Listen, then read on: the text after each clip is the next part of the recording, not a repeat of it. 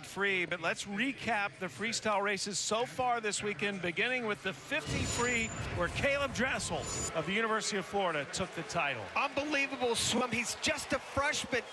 1867, 1/100th off the American record held by Nathan Adrian. This guy's going to have a fabulous career in the future. And in the 500, it was the University of Texas's Clark Smith. And I swam with his mother in the 1984 Olympic Games. Also swam with his father, John Smith. A wonderful win by this sophomore. He was 4:18 a year ago. Went 4:09 here. And in the 1650, Matthias Koski of Finland, representing the University of Georgia and picking up the individual title for the Bulldogs. Well, P.J. Ransford, the freshman from Michigan, way up on top in lane 8, had the early lead, but Matthias Koski chased him down and won it for Georgia. And the junior did the job there. Koski kept a streak alive for the University of Georgia that had seen the Bulldogs win at least one individual title in either the men's or women's swimming and diving championships for the past 20 years. That was in jeopardy until Koski secured the victory.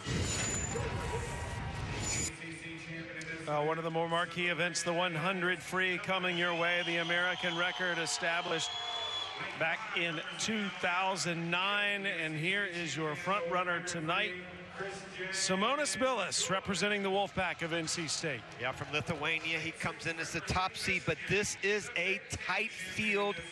19-100, Sam. 19-100 separates 1 through 8. There's Kristian Gkolomeev. He's just a sophomore. He won the 50 last year, SEC champ, and he's right behind Billis, only 5/100ths of a second. In fact, 43/100 separated the top 16. We don't even see the consolation finals. And there's your 200 winner, Kristian Quintero, who might not have the speed to match up with these guys, but he is tough, and he's a senior.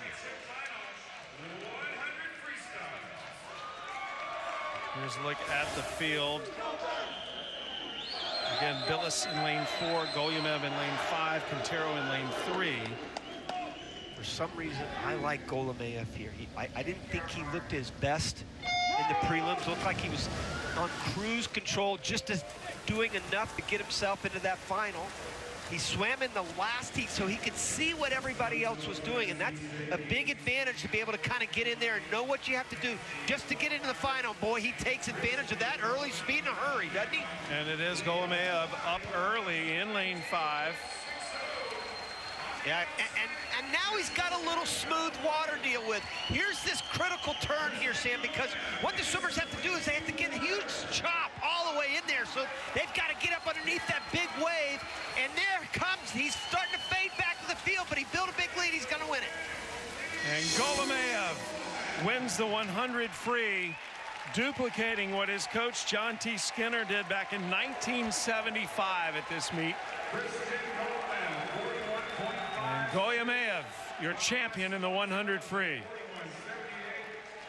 40 years ago, John T. Skinner won this event. Denny Persley, his head coach, but he swims with John T. almost every day. And Gkolomeev wanted this one so badly because he just got beat in the 50 freestyle earlier. Here he is on the right. Good start for him and out fast. That was what was the key for him. He was really out quick. 19 plus on the way out, and that speed, you've got to lay it on the line in the 100 free. You cannot be afraid to take it out fast here. Here's this last turn, huge importance only because you want to try to get up underneath that wave. He really didn't do a good job of it. He bounced right into the wave, which cost him a little bit the last 25, but nonetheless built big enough lead that he's the champion. Kristian Gkolomeev, originally from Greece, representing the University of Alabama, winning the 100 freestyle, edging out North Carolina State's Simonas. Billis. Quintero is third. Let's hear from Gkolomeev right now with Cynthia Potter. Kristian, looks like you're a little spent after that one. Did you let it all go? Yeah, of course. It was a really good race. Well, maybe I was not ready in the 50, but I was definitely in the 100. So I'm really happy. My time was really good. I'm so happy that this year actually I can swim 100 too.